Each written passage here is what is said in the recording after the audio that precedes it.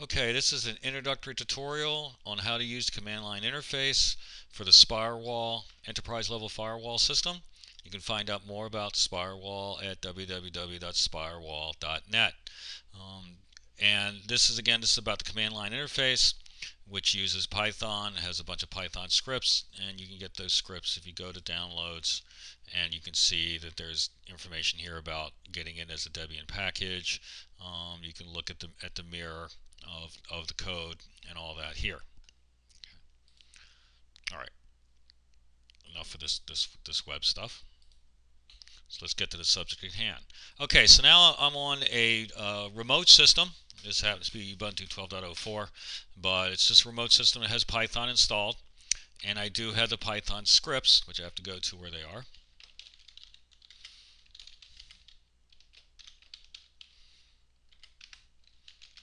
And here they are.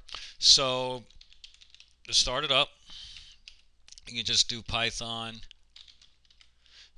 Sphirewall underscore CLI.py, and if you do that, and you'll get various usage messages on the various command line options as far as starting up the CLI. So again, I am remote, so I'm going to have to specify the host name and the port and all that when I log in. So let's do that. So I can do that is the username, and then here for your password, you can either just type it in, or if you don't want to see it exposed, you can just do the -p here, and then you can do the host name, which in this case 82.168.2, and the port by default, unless you've changed it in the configuration, is 8001, 8001. Okay. And we'll talk a little bit about some of the other options later. So you do that, it's going to prompt you for your password. Type it in, and now you're all set. All right, so let's say you don't quite know what the commands are. That's okay. Actually, you can just do, and it shows you that top level here is set and show. Basically, set is for changing configurations, and show is for displaying information. So let's just look at show for a little bit. Do show, and here's the various show commands you can have. So you just basically just keep on going. And now I have this, so I can do and there I have various system configurations that are being shown here. Okay.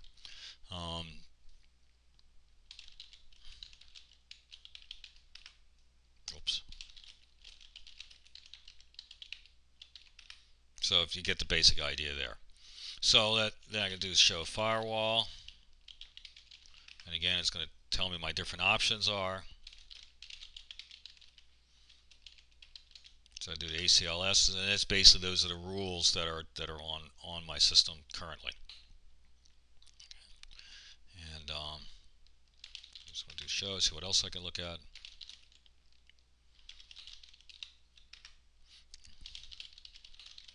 List shows me my list of groups that I have available. Shows me my list of users that are configured on the system.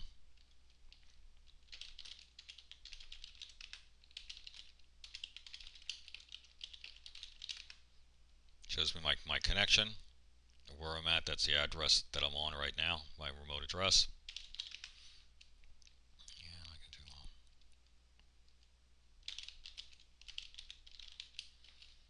show network. Okay. So and there's some network devices that are configured on my system. So you get the basic idea there. And again, show is for displaying information. So now we can look at set. And we can do set config, and we can do these different types of things. Don't want to do anything too strange, so I can keep this running properly for this demo. So I can set a parameter, and here you basically have to kind of know the parameters to know which ones to set. So you can do, and here are basically the parameters. So we'll do something pretty safe. Timeout, which if you do any work much at all on this, you probably want to change anyway.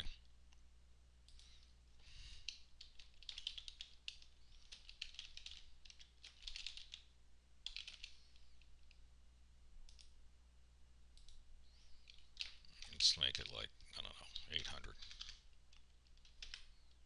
And there you have that.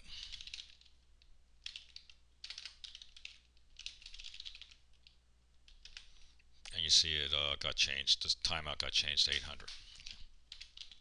So what else we can do is set.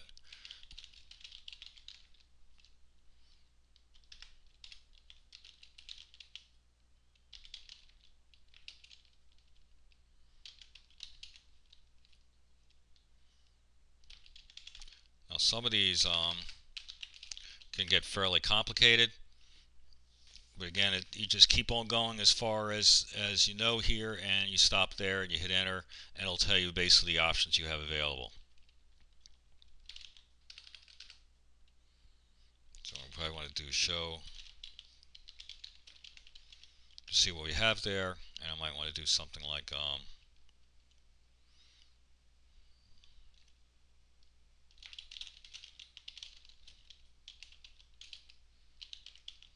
move, and I got to do move the number. So I just hit up arrow. I'll just do something a little relatively safe. Move rule number 1 up.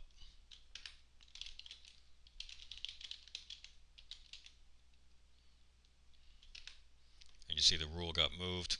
So now I'm going to basically do the same thing, because now what was 0 is now 1. I'm going to put 1 back up to 0.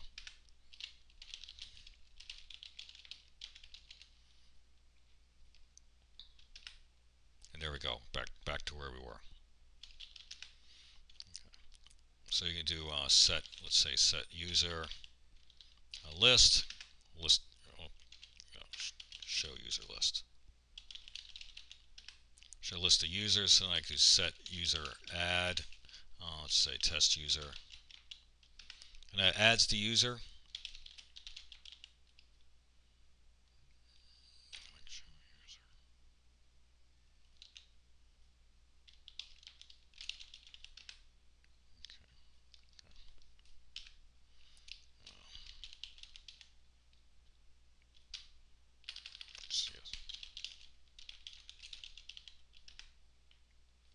So that's basically displays the user information I just added. As you can add first name, last name, and all that with the set command. So there's all sorts. That's basically how you can set things, and you can do most, if not all, operations that you can do with the web interface. You can also do with the CLI. So I'm going to exit out of this. I'm just going to show you some of the other options that are available.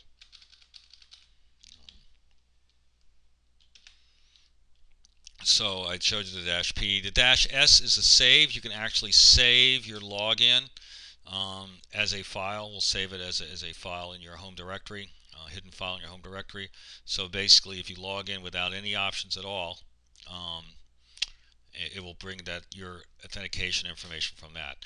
The other thing I did wanted to show you is the SSL. So I do the login like this, and it's just basically everything you did before, except the port number. The default port number for the SSL, for having SSL, is 8003. I do SSL. And again, it's going to prompt for my password. And now you're running SSL over your connection, and you'll notice that you'll see this SSL little text there to indicate that. The trick with that is you have to make sure you change the port to 8003, unless you again have changed it in your configuration. Okay. The test, the -test, that's for the regression tests that we run on Sphirewall, the CLI regression tests, and really all that does is the prompt's a little bit different. And I guess I can just show you that.